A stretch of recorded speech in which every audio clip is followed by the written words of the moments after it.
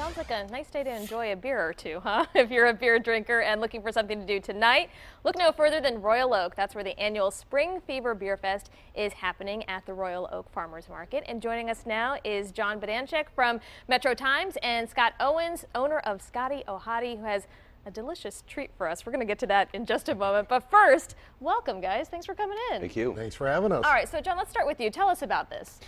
Well, this is our third year, and we do 4 events per year. So this is the spring edition of Beer Fest. And what we do is we've assembled over 45 breweries, which each bring about 3 to 4 different styles of their beer. And we're really excited because we're always introducing new beers.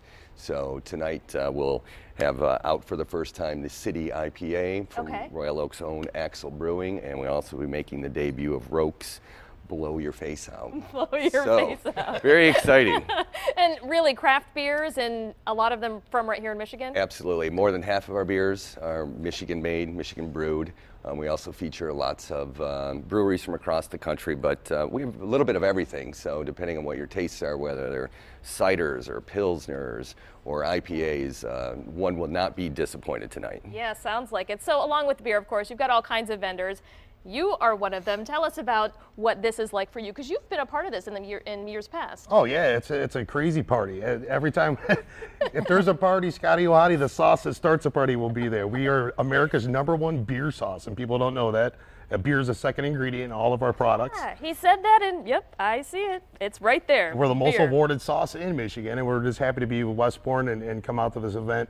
We are addicted. I'm telling you, we were just talking about it.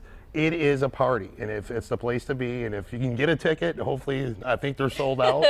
Few available still. Good, yes. We're going to make sure of it, right? And what's the vibe like? I mean, you go there, you walk inside, you have a glass, and... Yes, we give everyone souvenir glassware because, you know, you should be drinking beer from glass, of course, so it tastes better. But it's the Royal Oak Farmers Market really lends itself to just a really fun and festive atmosphere. We have a DJ and dancing, and, you know, when you have 45 breweries and over 160 styles of beers, how could it not be fun? Yeah, that is absolutely true. All right, and speaking of your company, I mean, this goes beyond the hot sauce. What's new here? Well, we have a Channel 7 exclusive. Scotty Ohati is going to expanding our product line, and we have a little prototype here for everybody to try. It's our beer bacon cheese dip. Wow. That's going to be available this summer. Can you guys see that? And it is delicious. Oh my God, and going with all our products, it's really healthy.